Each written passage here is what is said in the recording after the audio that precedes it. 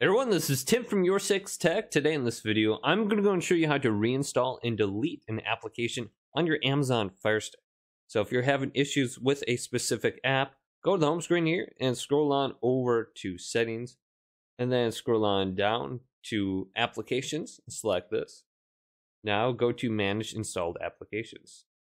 And you can find the application under this list and simply go to it. Now let's go to this app right here and select it. And what we could do is we could try clearing the cache and then force stop and launch the application to see if that works.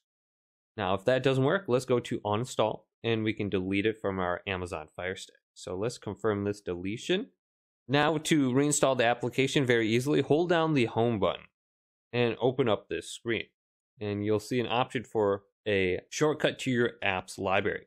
Now, if we scroll all the way down to the bottom of the screen, we can go to App Library.